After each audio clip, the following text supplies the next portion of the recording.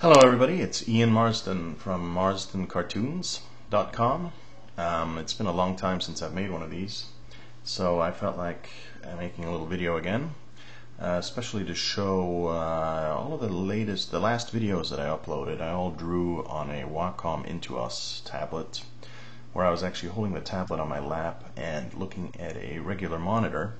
But now I've gone ahead and got myself a new toy, which is this new Cintiq 21UX. Well, it is a tablet too, but it's actually a monitor, and I can go right into the monitor and draw, which is a fantastic tool. So I just thought I'd show you some of the recent work I've been doing and show you a little bit how it works here with this new Cintiq. Here's an illustration I recently did for a newspaper. It was a very large illustration. It was actually over a double page. And what I did here was I created the line art in Illustrator. I actually did a sketch first in Painter. Then I created the line art in Illustrator. And then I brought it into Painter to color it and to give it this sort of really painted. I used an oil brush to give it this really detailed painted look that I like quite a lot. Not always. Sometimes I like to color directly in Illustrator, especially if I wanted to give it a more clean look or a more flat look. But for this one, I think it worked out quite well. And let me just demonstrate a little bit. There's Roger Federer, the tennis player. Of course, here's Elton John. And let's find the color layer. Everything is on different layers. As you can see, there's the line art. And there's the painted art. What I used here was a round camel hair. Probably about there. The nice thing with the round camel hair, if you can see that here, is it gives you this really brushed look. And I can just pick up the color with my color picker. And I can also go back again in the opposite sense with the lighter colors. And they actually mix, they pick up from each other too. You can change your settings, how much they pick up and how much they mix and blend. Obviously it's an extremely versatile tool, but and you have everything from watercolor to oil paints to acrylics and everything, whatever you want. But I found that for this illustration and for similar illustrations, I really like to do that. Here too, in his tuxedo, it allowed me to give these really shiny, reflective tuxedo look. If I wanted to, of course, I could have drawn the lines directly in Painter as well. You do have pens, and they work very, very well too. It's just generally I like to have a lot of control over my lines, and these lines here are bitmap, so they cannot be scaled, whereas the lines that I brought in from Illustrator, of course, are vector lines, which means I could have scaled them, moved them, used the Bezier tools to change them if I wanted to. It just gives me more control. But I think this was quite a fun piece, and it looked really good on the paper too. Except actually Elton was never in it. We changed him and replaced him with another athlete in the end.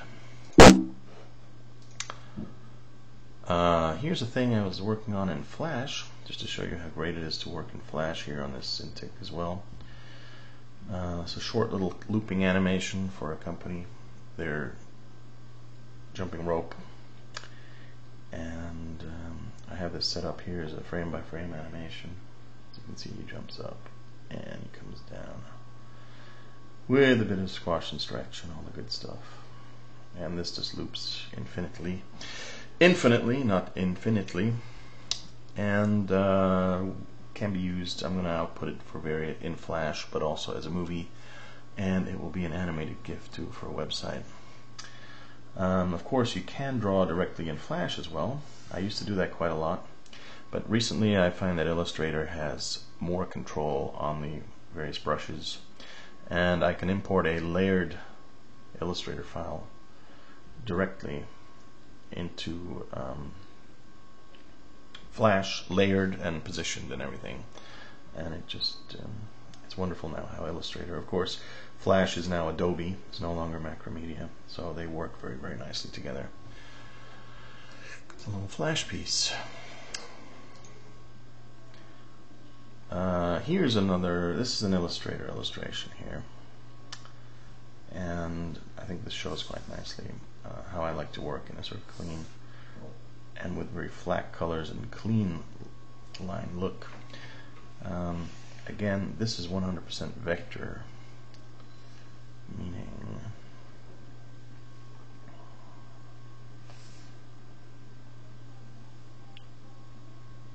that I can